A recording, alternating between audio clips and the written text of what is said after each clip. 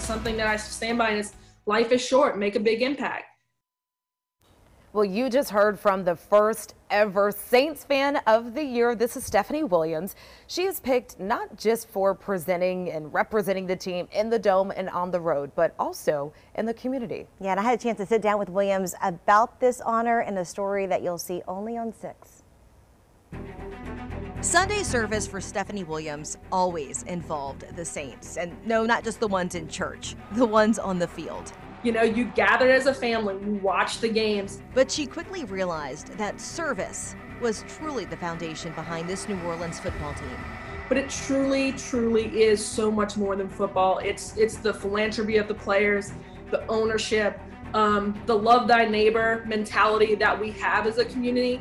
So during the pandemic and seeing the hardships in her community, Williams decided to follow the Saints playbook. There has to be something that I can go do and have a purpose for.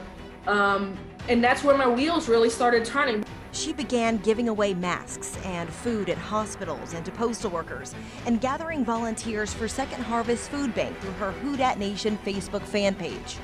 We have been extremely blessed and fortunate to, in recent memory, not to just have phenomenal players, but just extremely great men and human beings that want to give back. Her actions brought to the attention of the Saints organization, who during the Tampa Bay game surprised Williams with the rare honor of being the first ever Saints Fan of the Year.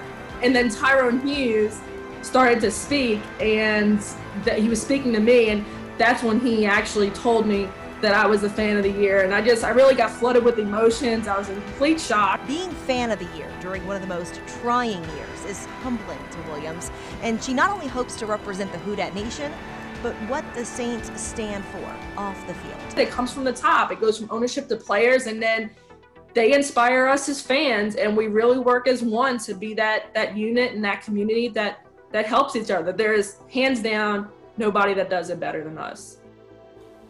And Macy Williams is one of the possible 3,000 during that Saints-Kansas City game this following weekend, and hopefully so, because she says the Saints haven't lost a single game that she was at this season so far, so she could be that good luck charm that we need, Quaylen. She just